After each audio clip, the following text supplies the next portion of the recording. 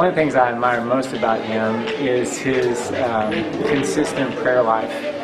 He gets up early in the morning, just like Jesus, to pray, and he prays late at night, and consistently, day after day, week after week, praying for people, praying for me, praying for many people in this church. He gets up every morning really early just to pray. Just every single day. I wouldn't be able to do that.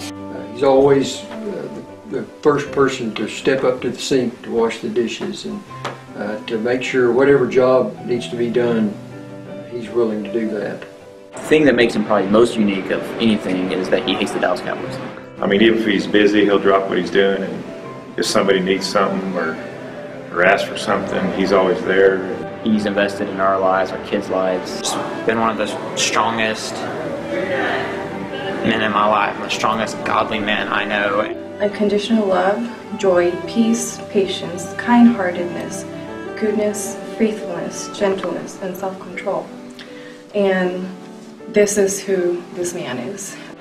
I've seen him work with numerous people that no one else would come close to with a 10-foot pole, and just love them and accept them and teach them and put them under his wing, and have them follow him, and teach them what it's like to really be loved by God.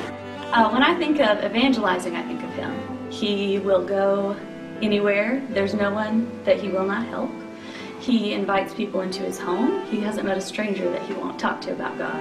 He can take someone where they are and love them for who they are, and move them from a place of darkness to a place of light, and do it very gently, very patiently. He's really, really tall, and I think that's awesome. The other thing I would say is that there's a depth of spirituality that he really wants to share with people and help people along that journey to grow. He's very acutely aware of other people's needs. I feel like he is a really good mentor of Christ. So yeah, he doesn't do anything that we as a society have now evolved to. I don't even think he texts. He doesn't pursue